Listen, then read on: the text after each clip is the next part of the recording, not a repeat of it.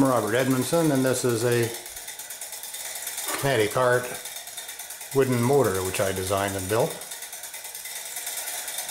The 12-volt DC power supply is in the base, and the two electromagnets, one on each side, are energized and de-energized through bronze brushes which are making contact with the commutator you see around the outer rim.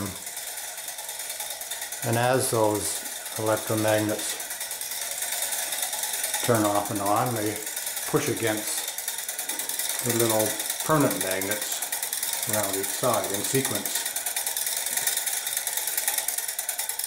Here you can see the LEDs flashing off and on with the electromagnets.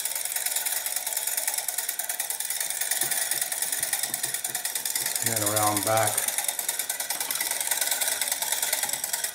you can see the green arc of the brushes as they make and break contact with the commutator.